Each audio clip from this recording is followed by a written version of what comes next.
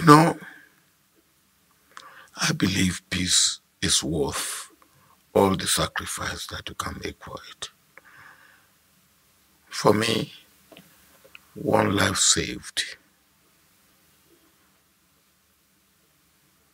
if you are not going to lose another life in the process, is worth any sacrifice that you can make for it. It requires patience, it requires understanding, it requires a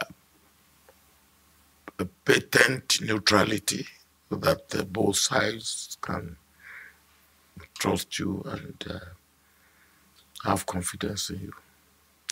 We are getting somewhere. What is the truth? The truth is that these things don't happen overnight.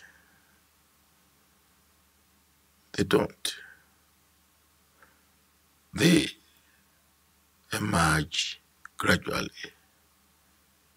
and develop.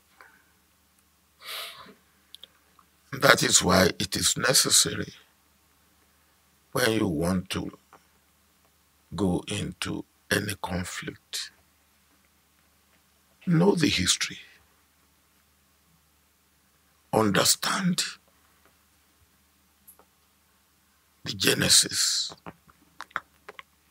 and be prepared to do what I would call footwork.